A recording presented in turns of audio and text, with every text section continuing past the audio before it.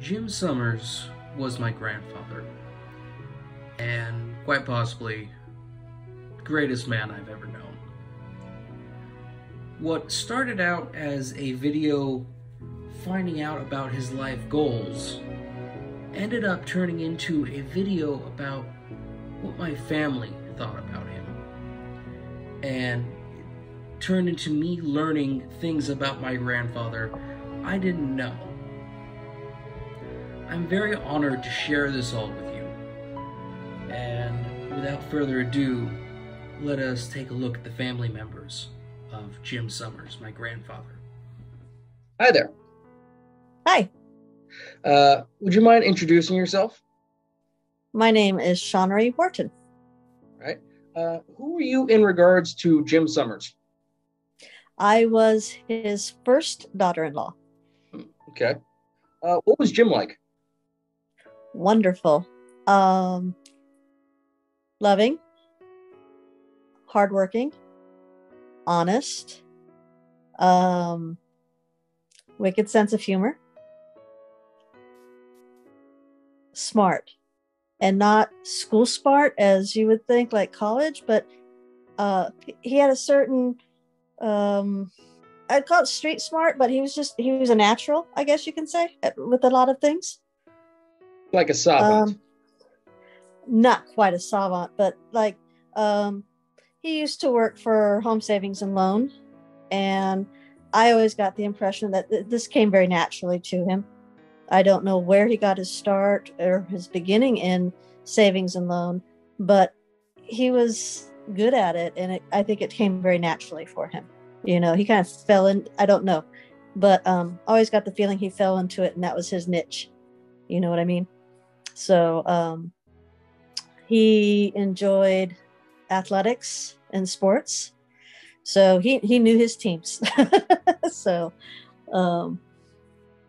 very team oriented and family oriented also.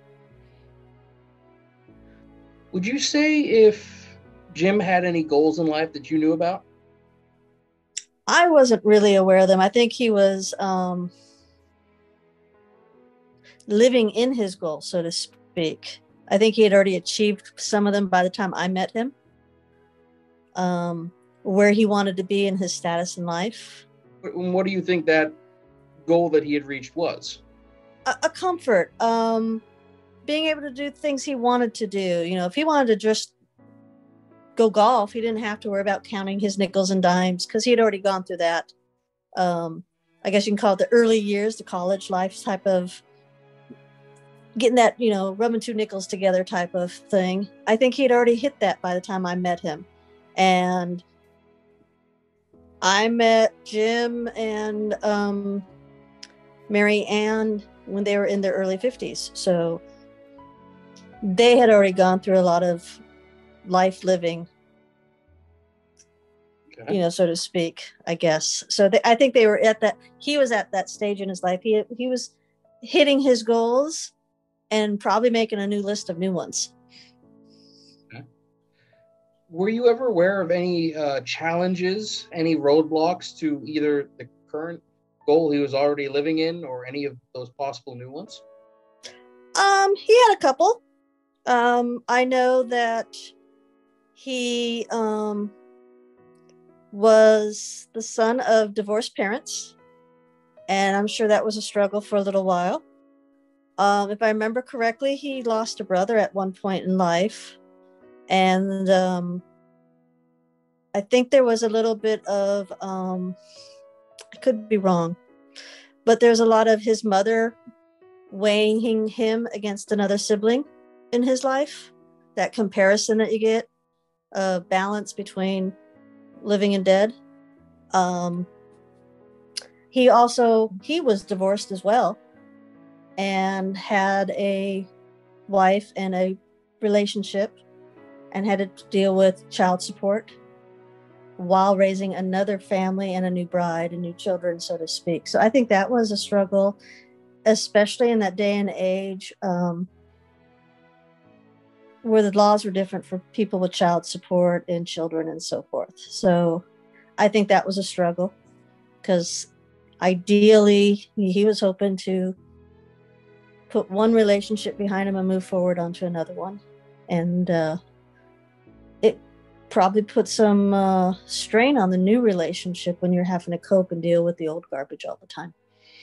So, from what I understand, it wasn't always roses. But I always thought he handled it well from what he, shared. And it wasn't a lot, but he, I think he overcame it very well, in my opinion. Thank you. Thank you for that. Mm-hmm. Would you mind introducing yourself for us, please? My name is Mary Ann Summers. And who are you in relation to Jim Summers? I'm his wife. Okay. How long were you two married? 49 years. 49 years. Did Jim ever have any life goals? He did. He did. He wanted a wonderful family life. He wanted a good job. He wanted to be protector of his immediate family and extended family. And he wanted to enjoy life.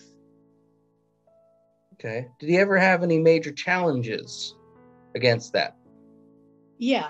When his parents got older and they both lived out of state in two different states, it was very difficult.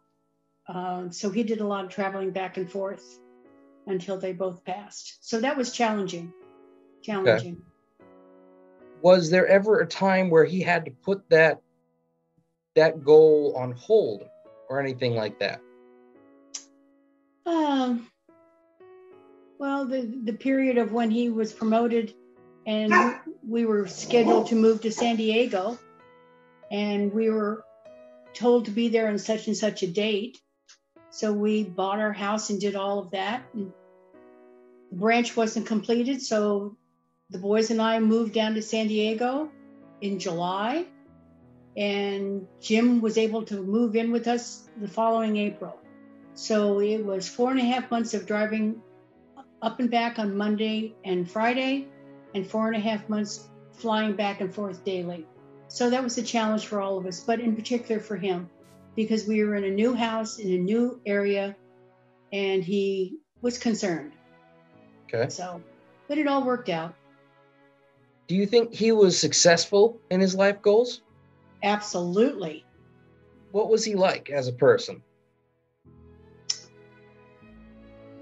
Loving, charming, caring, observant, had a great sense of humor, and I loved him dearly. Hello there. Hi, Would you mind introducing yourself for us? my name is Eric Summers. And who are you in regards to Jim Summers? He was my father. Okay. What was he like as your father? It was, he was a good dad. He could be tough, but he was loving.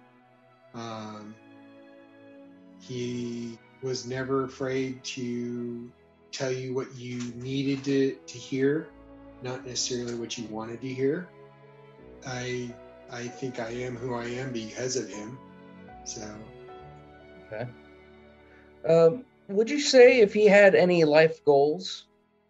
Absolutely. One of the things that I remember hearing one time was that he at one point wanted to go to medical school and be a doctor. I know that didn't happen, but I think overall his big thing was taking care of his family and taking care of those that he loved. So. And you'd say he was successful in this? Oh yeah, absolutely. What were some of the major challenges he had in his life, though? You know what? I think one of the challenges he had was just dealing with everyday life like everybody else.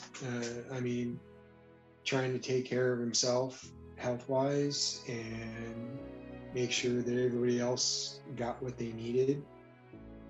But I don't know. I mean, other than that, it's not like he had a piece of cake life. But I think overall, he wouldn't have said that he had any challenges that he couldn't overcome. Even if I had the amount of time of a full featured length movie, I don't think I could properly put into words just how much I looked up to my grandfather. And I hope that this small amount of time was enough to give you guys an idea of what I thought this man was and how much my family cared for him. But that is all for now. I thank you for being with me. I hope you all have a good, wonderful rest of the day. Remember to hug your grandfathers if they're still around, guys.